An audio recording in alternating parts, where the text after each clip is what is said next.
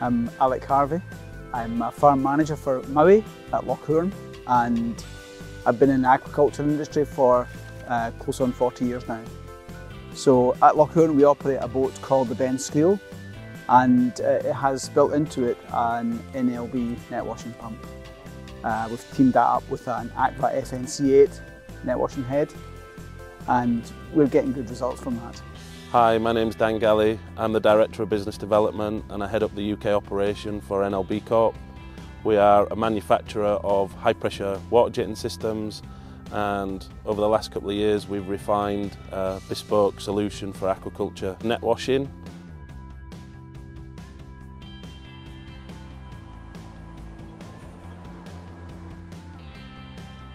MOWI is not only an industry leader, but we see ourselves as leaders in the blue revolution. And part of that is sustainable production of salmon and reduction of impact on the environment.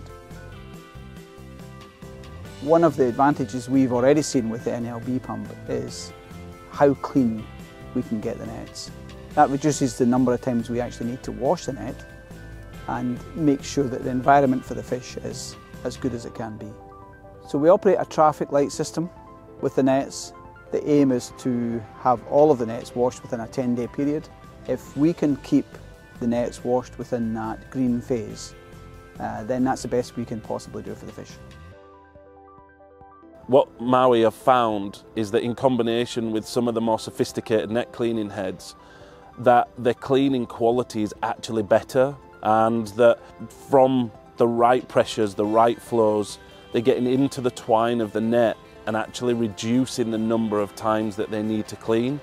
And so from the amount of time that the units are out on the water, the amount of time that the engines are running, and the amount of time that we're burning diesel, the goal at the end of the day was to reduce the carbon output.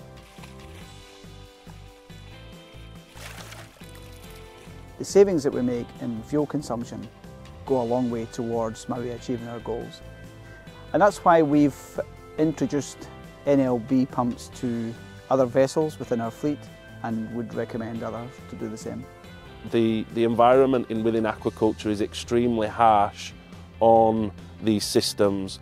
The benefit to mounting those units below the deck is that it takes the equipment out of the salt environment, and to be able to take the system out of that environment is only going to prolong its life. The reduction in fuel consumption, as an environmentally conscious farmer, we're striving towards. The second thing was the ease of servicing, how quickly you could service a machine and get it back into full production. And the third thing was the kind of clean water principle, the filtration system, which means that a machine like that has got a long life.